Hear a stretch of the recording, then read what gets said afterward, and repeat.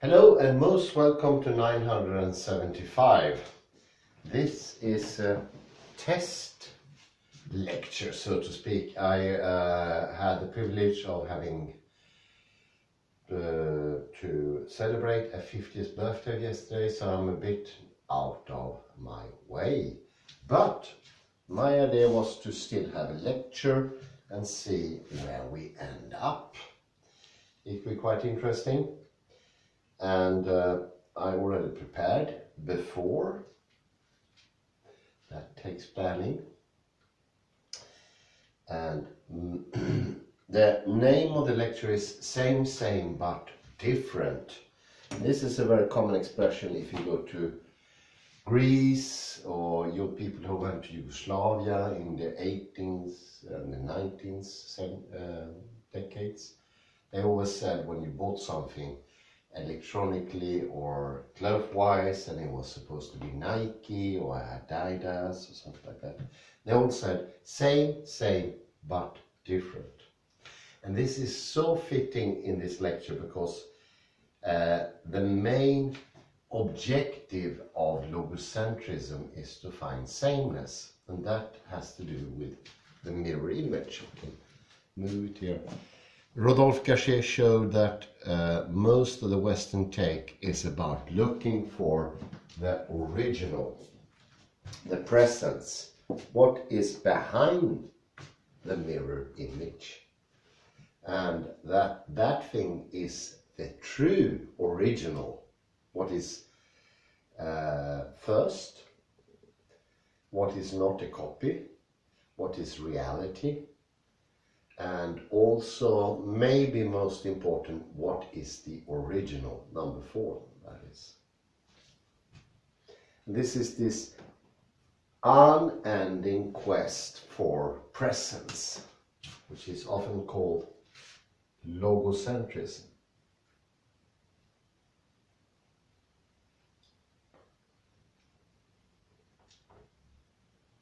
Or metaphysics of presence. It's the urge, this is the urge trying to go back or find once more the presence that is lost, and it's a strive to regain what you don't have. In the words of Heidegger, it's the amnesia. In Derrida, he doesn't really have a term for it, but he calls it logocentrism, which is rather vague, intentionally. One could also say this is the want for knowledge.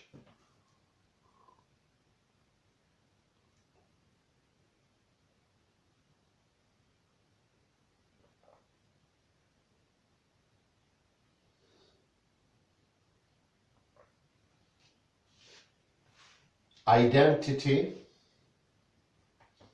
recognition, you look into the mirror, you recognize yourself. What do you recognize? You don't recognize the thing you see. What you recognize is like an illusion, what you think you see. Mirror image, how the mirror can give you this idea. Want for permanence, because the very moment you get engulfed in the mirror image, you are going to lack permanence, because there's a delay there somewhere. If you look into the mirror, you see, oh, there is the reflection. I want to have the original. There is bound to be a time delay, a lag. And this lag makes for lack of presence, permanence. Therefore, logocentrism, or the metaphysics of presence. You want to regain what you lost.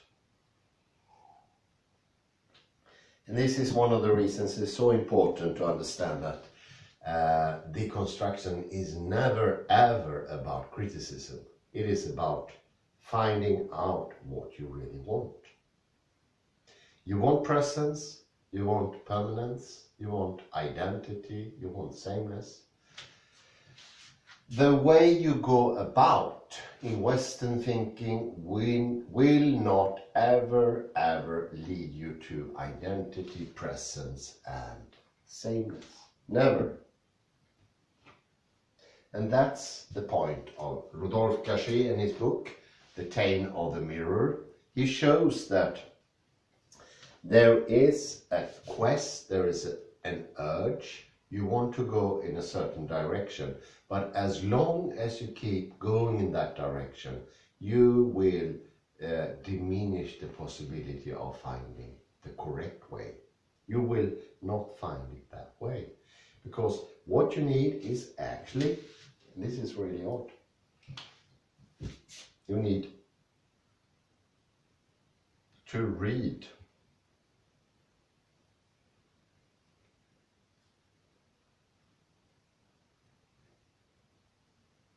Understand,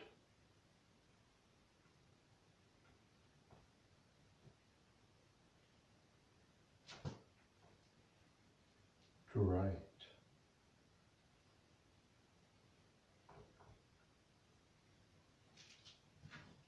You need to read, you need to learn how to read.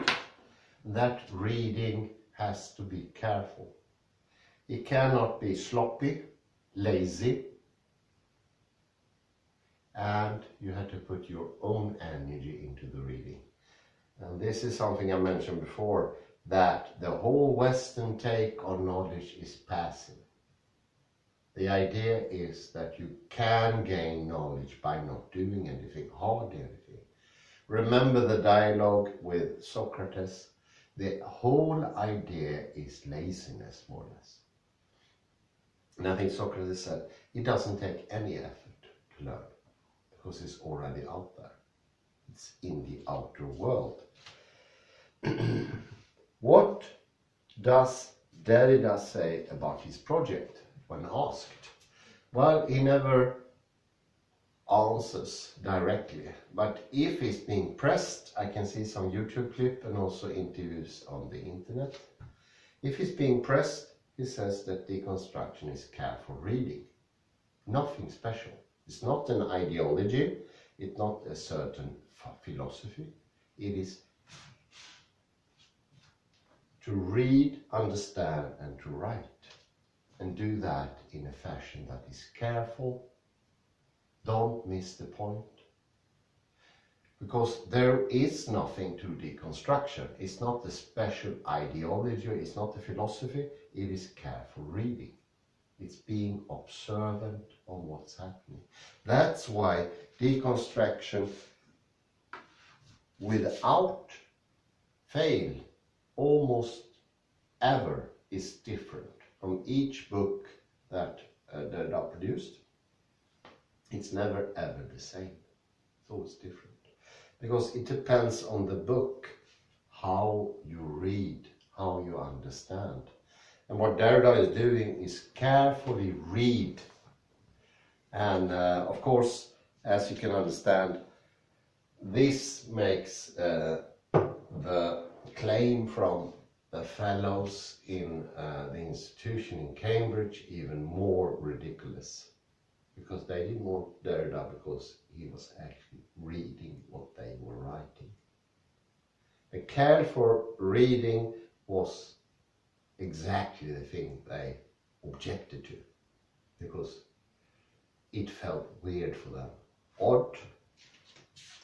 It meant going back to the great works of the great masters and read them really careful, without missing one single slope.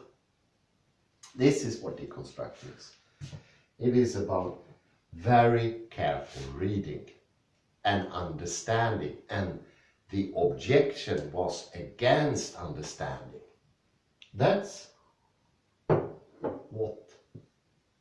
was what they felt the threat did. Going back to the canonical reading of Shakespeare or whomever, the Bible. This is what Derrida does. He reads careful. So On a first take, logocentrism seemed to be a sort of criticism of sameness. But if you look even more careful, you will find out it is not a criticism of sameness, it is the lack of sameness. Because you do not, because of how your attitude is, how your own reader self is, you don't read careful enough. You have the sloppiness already established. Because sloppiness is what logocentrism is about. Nothing else. It's not an ideology. Derrida never ever spoke about logocentrism or the metaphysics of presence as being like an ideology. It is sloppiness. And by sloppiness, you think two things are equal when they are not. So, identity, recognition, mirror image, want for permanence, continuance, sameness, identity. These are the main factors of logocentrism. And the reason for logocentrism wanting these things is because there is a lack. It wants these things because it doesn't have it. So in the actual movement or the motion trying to establish these things, it sort of makes the thing even more permanent, worse. There is an original lack that you cannot negotiate your way out. It is there. And therefore, I think it's very understandable now you understand that deconstruction is not a criticism. Never, ever. Could never, ever be a criticism of anything. It is a revealing of the original urge. And it is a just urge. There's nothing wrong with it.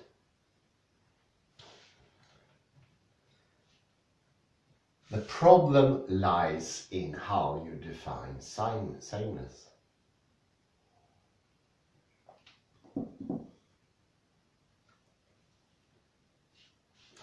And one of the sides in this sloppiness is taking away the subject, which we think is taking away me as a reader, me as an observer. In quantum mechanics is actually, it is me who make it possible for the superposition to collapse into one thing.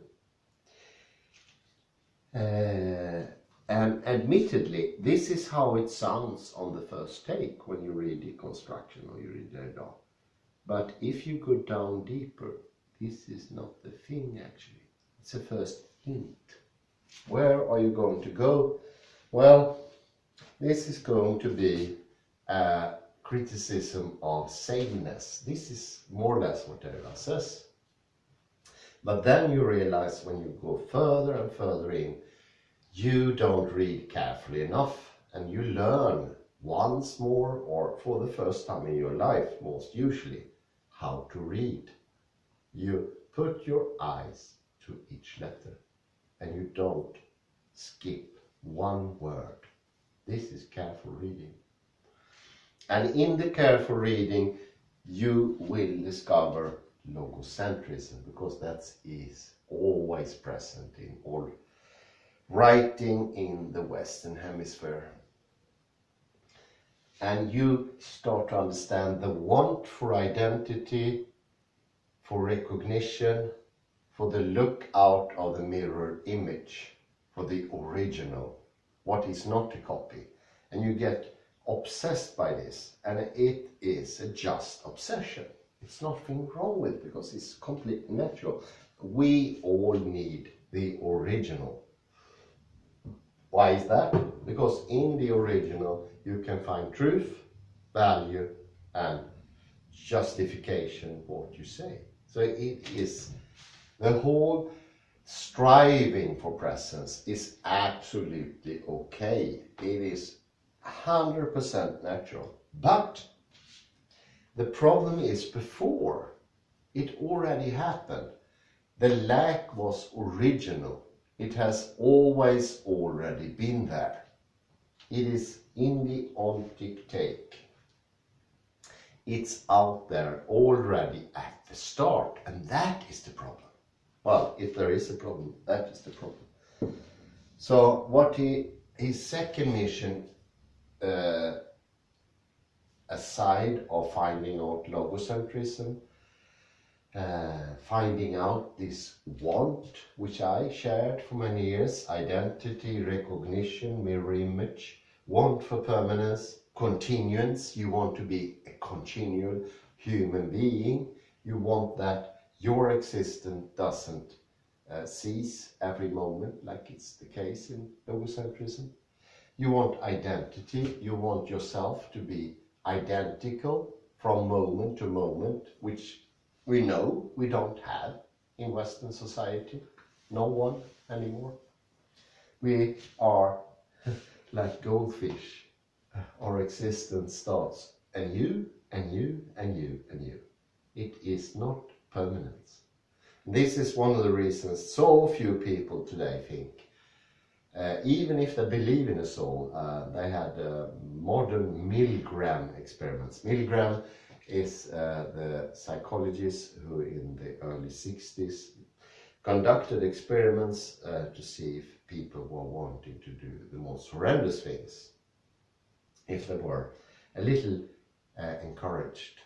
These experiments has continued because they are now seen to be valid research projects. They get money, they get funding and all that. And even to these days, what these findings show is that it's got even more to the bad side, so to speak. Today, 98% or 99% will actually do the chore, the demand from the beginning, whereas in the 60s it was 58%. Now it's almost 100%. And the difference he saw between people of the cloth, the robe, religious people, it's no longer present as it used to be. Today, everyone do the whole thing, so to speak. There's no difference anymore. I read a research thing from 2012 yesterday, and there is no longer a recognizable difference between anyone in society. It doesn't matter if you are the low class, middle class, or high class, whether you are very educated, not so educated. It is all the same today. It used to be a big difference. In the 60s, still it was a big difference. In the 60s, 90 or 80% in the United States who were men of the clergy refused to push the button at the very last of the experiment. So there is a change going on, and I think I read the change only in Spengler from the 20s. My friend David, he really pointed it out. There was a change in the 20s, and there was also recognition. And there are also more writings from that period. But somehow I forgot it, and I got into this emotional idea that knowledge was still possible. So I had both views, and when people heard Spengler, they all said, that's pessimistic, that is bad talk, this is not accurate, this is not correct. But from a Derridian perspective, from this lecture's perspective, it is correct in some ways. It is same but different. The looking for sameness is absolutely correct. It is something you need. Derrida recognized this. This is a just want. You want sameness. You want to have something that is permanent. You want true meaning. But what he says is maybe the way you're looking for it in that area, you won't find it. This is more true to the actual case. He does not say, as Jordan Peterson thinks, there is no possibility for truth. No, what Derrida is saying, there is no possibility for truth in the area you are looking. There is still a possibility. And this is things that Derrida himself would never ever have said. He said, rather look for yourself. Try to find out yourself. So I should maybe not say it today, but I'm still saying it. I think the whole mission of Derrida is the look for truth. It is the look for sameness. It is the lookout for what is constructing the world. All the things that he said, I am not guilty of looking for permanence. I'm not guilty of looking for an ontology of being. I'm not out there to find ousia. In some ways, it is actually true.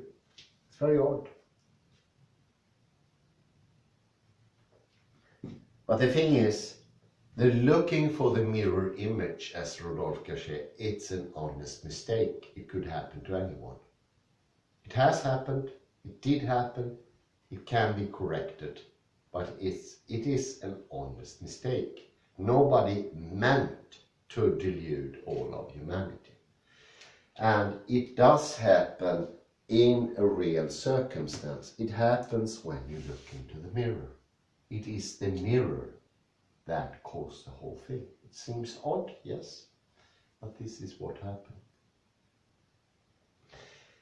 What Derrida wants us to do is to read once more, because the ability to read has been lost. We no longer read anything. We are not careful in our reading. What we do is skip lines and we try to preemptively reinterpret the text. And this is also the reason why logocentrism is not an ideology. It's not a particular way of reading anything. It is trying to show us how to carefully, letter by letter, go through the text and reach proper understanding. Not a preemptive idea, and this is also the reason he used polarities. It had nothing to do with polarities as such. Polarities, binary oppositions, is not a specific thing. It is just sloppy reading. You always do binary opposition when you don't read anything careful, because binary oppositions are nothing than a very first outtake of what something is about. If you give me a text and I am rushing for the train, I don't have the time to read it properly. Therefore, I am going to have a first idea of what the text is, because I only have 5 minutes.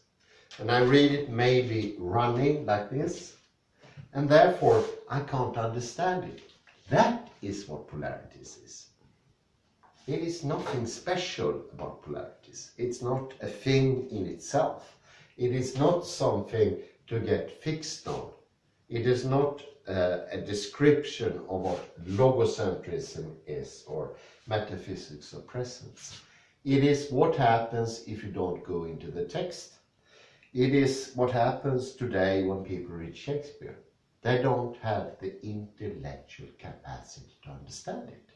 That's what it's about. It's not about a specific fault. It is not something that is similar. But it usually takes the forms of binary opposition. So you see the problem here in understanding Derrida, which was a problem for me for so many years. It was, I thought, that Derrida was describing a certain tendency, a sort of a striving within Western thinking and ideology, where it actually was sloppy reading in the beginning. Laziness and intellectual laziness. We mentioned that before, passivity. The idea of thinking that perception could in some weird way be absolutely passive. You can sit down and just perceive this strawberry, and somehow it's supposed I could eat it and I could enjoy it without being present. That's not the case.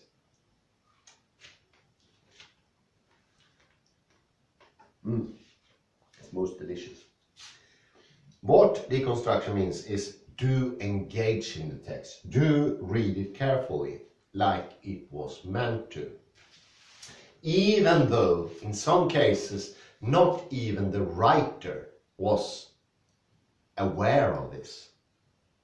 Not even the writer had the full capacity to read his own text. Yes, I know this goes against the intuition, but this is what Derrida says. And I agree with him, absolutely.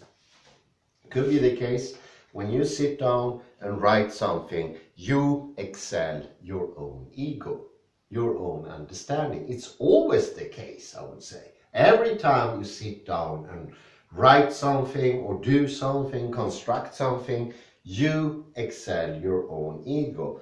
But just the case that you're not aware of it doesn't mean it hasn't happened. It still happened.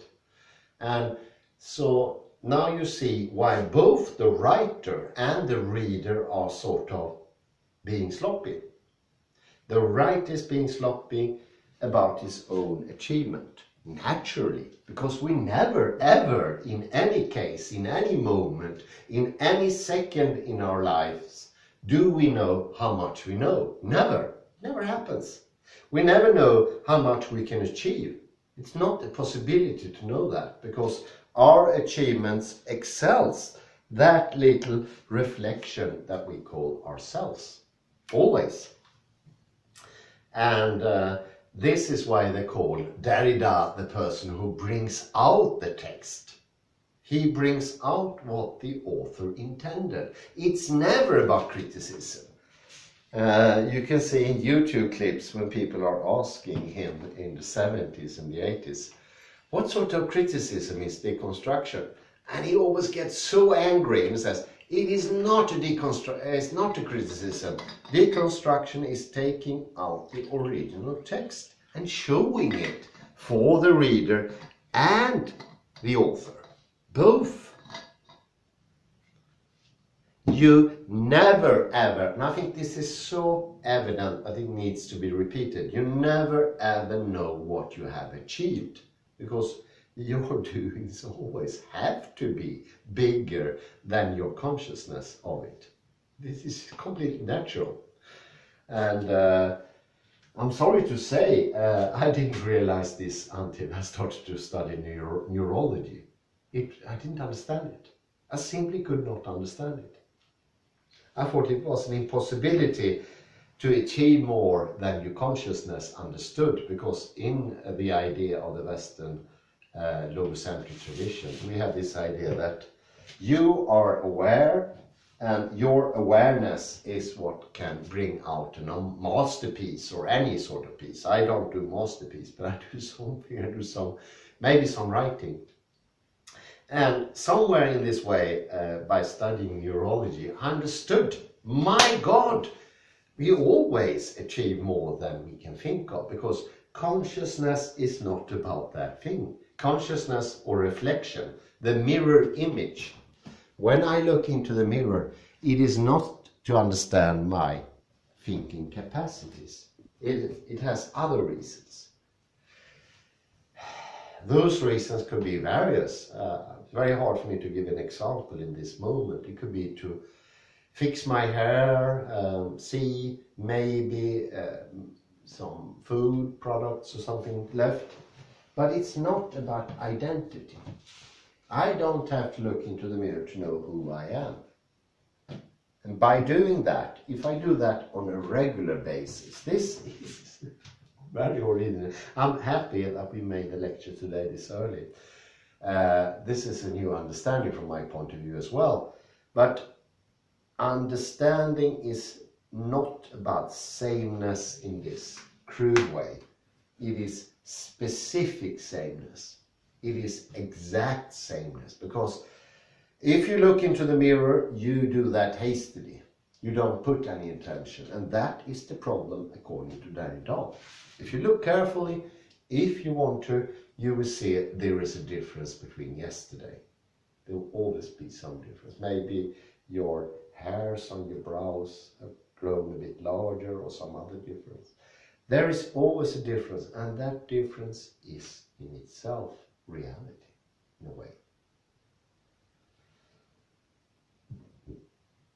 We understand things from how they are different. Let me give you an example.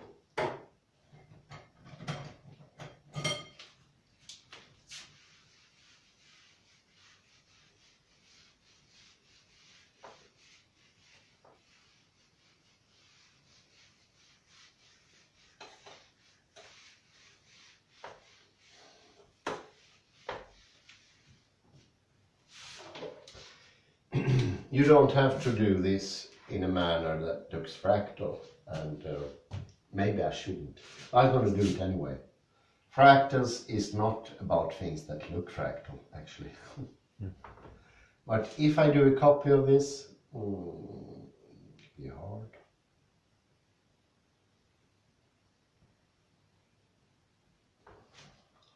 The outtake, the read-off.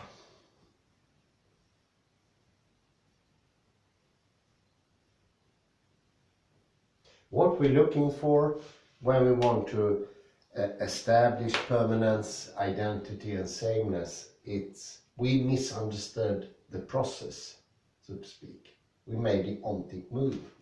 And in the ontic move, it is the idea this or this, A or B.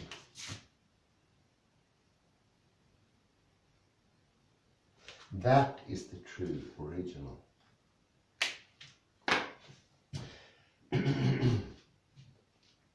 What is the case in actuality? It is the very contact between something different to something else that is different. And I called this earlier endogenous, exogenous. It could be anything. But no matter what you call it, it is just when you compare one thing to another thing. It's that simple. Then you get a read-off. How could you get a read-off if you have sameness? Sameness is what you get when you compare two things. It is a process. It's an activity. It is not in the things. It is when you do something. And that is the difference between ontic and ontological. Ontological, according to Husserl and Heidegger, is you ask the why question. You actually do the thing. You do the work. Whereas in the ontic mode, you are being a bit sloppy or lazy. Or you don't even know you're being lazy, which is even worse. And then you think, I choose A or I choose B. It doesn't matter. But you misunderstood the original project. Why are you doing this? Because the why question is gone. I can't find the why question anywhere in Western philosophy. It's not there. It is truly forgotten. You only have what. And what cannot answer. What comes out of the read-off. It don't answer. The what question asks, what is this and what is this? It cannot tell you the answer to what is the difference. That takes why. Because there is an original cause why you started the whole process. Why did you do it? This is not part of the question, oddly enough. It is the question what comes in late. It is after the fact. And this also explains why it is so convincing. Because in a way it's completely true. It's not a wrong question to ask. But it is wrong in timing. It's a correct the what question, the onti question is not wrong. It is just that it comes too late. It comes after the comparison. That is the problem. It's a problem of timing. So this is why Derrida jokingly said, you can get rid of all my books, you don't need them anymore. Once you realize how you read carefully. But he said this in a jokingly manner. Why? Well, because that is an eternity of learning to read carefully, because it is not 0 or 1.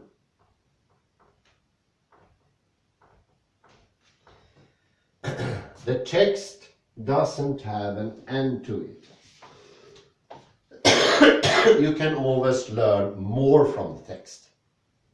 It has an immensity. So it is not about correct reading. It's more like a ladder or something going up.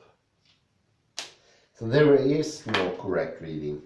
And although Jordan Peterson, he would get really angry and attack Derrida and Foucault even more. But it's a positive thing to say what Derrida said. What he means is you can have more and more understanding. There is no limit to the understanding. There is no ultimate understanding of Othello or Hamlet, for instance. It would be horrible. If you would have to ask Shakespeare, hello, William Shakespeare, what do you think? Would you say there is an ultimate reading of your works and then you're finished and you can truly die? He would say, no, this is not what I intended. That's never intended. It is actually to ridicule a masterpiece, to say that there is a final reading of anything. This is horrendous to say that. But this is sloppiness also. This is not looking carefully enough into what really is in the text.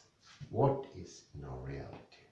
Careful reading is more what deconstruction is about. It is not an ideology, it's not a philosophy. Yes, you can go to Wikipedia, you can read a definition of deconstruction and the works of Derrida. That's okay. But once you started to understand a little more deeply, you understand also why he rejected all definitions of deconstruction and why he always, without any exception, got angry when people said it's a criticism. It's never ever a criticism. Never. Not a single moment. It's something negative. Because that would actually reinforce the ontic question. Because the ontic question is, is what presents itself yellow? It's you hear. It is already, there is something sort of hidden in the question. When I ask, what color does this have? I sort of take away the question, why is it there? Does it serve any purpose? Why was it built? All those why questions disappears in the moment you accept the what question. Or you in yourself formulate the what question. Once it's done, it cannot be undone. You get locked. And your answer will reaffirm the original understanding, or as I would like to call it, experience. Because it comes from reality. This is what makes Logos Entries so hard to beat. I know this is not a good example, but I usually mention this anyway. It could give you a hint. I hope it does. But this is the question, have you stopped beating your wife? And it doesn't matter if you say no or yes. You are still in the what question. So you will be damned if you do, but you will also be damned if you don't. And that is maybe a helpful hint to what is the ontic mood. I don't know. I'm trying to find the pedagogy here, but I think so. Could help you. I hope so. I think this is a very good point to round off and say thank you very much and have a very pleasant afternoon. Bye bye.